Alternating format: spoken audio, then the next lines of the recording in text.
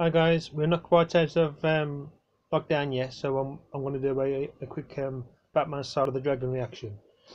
Now, there's been quite a few Batman DVD exclusive lately, and most of them I'm great. You know, they're a lot of fun. I love the Batman, but I'm worried they might oversaturate the market because with this and Harley Quinn and the new Robert Pattinson movie, mind you, they've shut that down now because of lockdown. I don't think we'll be seeing that one for a while, but let, let's have a look at this. It's 1 minute 40. Obviously, I am going to show you the screen because we all know DC stands for douchebag copyright because any sound or hint of Batman and they'll flag my channel. So let's see what we got. That's very Starsky and Hutch. I don't think it's modern day. Oh no, it's got ninjas in. This other Mortal Kombat one. Oh no, there's Batman. That's Starsky and Hutch, surely. Yeah, 70s gadgets. Yeah, 70s.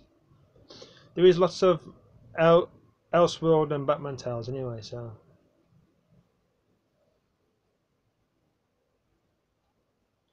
Oh, it's a what's a Bruce Lee film called? Oh, the Rusty Hook.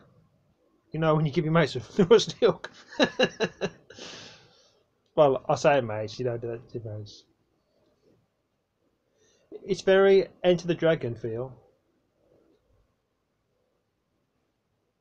A tournament on an island with ninjas and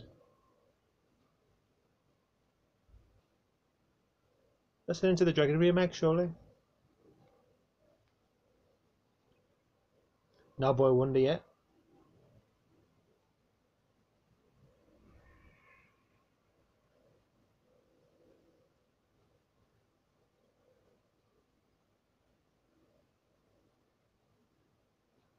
One Inch Punch. Come on. Batman, Soul of the Dragon. Yep. Personally, I don't think they can release enough Batman. But people might get sick and tired of it if they oversaturate the market. But yeah, hope you all have a great day, guys. Stay safe.